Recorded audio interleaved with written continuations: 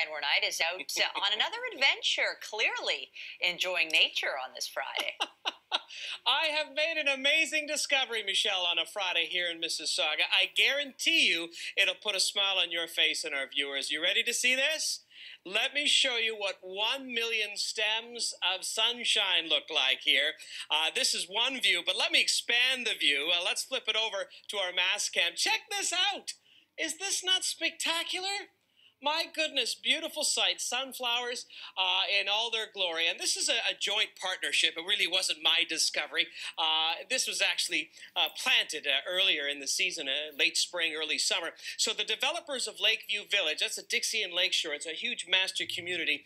They have partnered up with the Toronto Region of Conservation, Region of Peel, as well as the Credit Valley Conservation Authority to help nurture the Jim Tovey Conservation Area.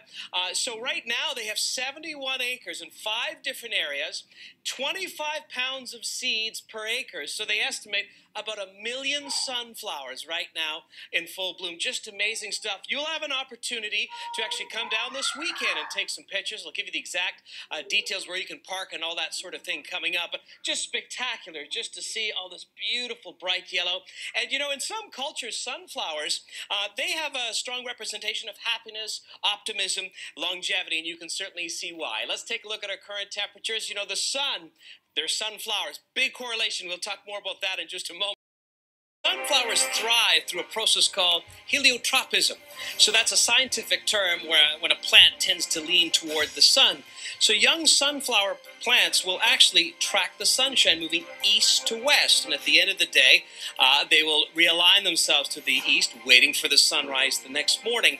And the process of movement is because really uneven growth during that tracking, getting the energy from the sun. So, you know, it gets elongated on one side, and then at night it tries to catch up. But it's only for young sunflowers. Generally speaking, mature flowers will settle eastward, and that is clearly evident here. And it's with good reason. You see, when the sun hits the flower, it heats it up, and that attracts more pollinators, like bees. Bees love the protein-rich nectar inside these sunflowers. We're going to tell you the exact location and have your full forecast here in Mississauga as we celebrate a sunflower celebration on CTV News at noon. But that wouldn't be such a bad thing where Anwar is this afternoon in Mississauga. By the way, where are you? Well, this is 800 Hydro Road, Michelle. So Dixie and Lakeshore, we are just west of Dixie, and you'll see the road that says Hydro Road. Drive down. There's a specific parking lot there where people can park, and you can take photos, selfies, and walk through some of the sunflowers. And ultimately, this is part of a master plan, as I mentioned off the top. It'll take about 10 years for this community to be fully completed, but this will be a part of also a conservation area, 64 acres of it. And this is, you know, a part of that. The sunflowers, you know, yes, they're pretty to look at, and yes, they're great for pollinators, but they're also amazing filters of the earth. And I don't know if a lot of people realize that. They will actually decontaminate the soil. They will take up arsenic and lead as well as uranium. In fact, you know, in Japan, in the Fukushima area, when they had that disaster, they are planting hundreds of thousands of sunflowers, a natural process to decontaminate the soil. Let's walk through here, and I'll show you again when we get up close. When you talk about the heads of the flowers, there's upwards of 2,000 flowers in one of these heads, or seeds, I should say, and you can see how beautiful it is. And they're all reacting to the daylight. But Michelle mentioned about some rain. They don't have hoses out here. That's a lot to water, so they're relying on Mother Nature, and it looks like we will get some rain showers. So let's get you caught up. We'll start off by letting you know that the weather's Our guide to undiscovered treasures in our midst. Anwar, Yeah. I'm suddenly in the mood for some sunflower seeds.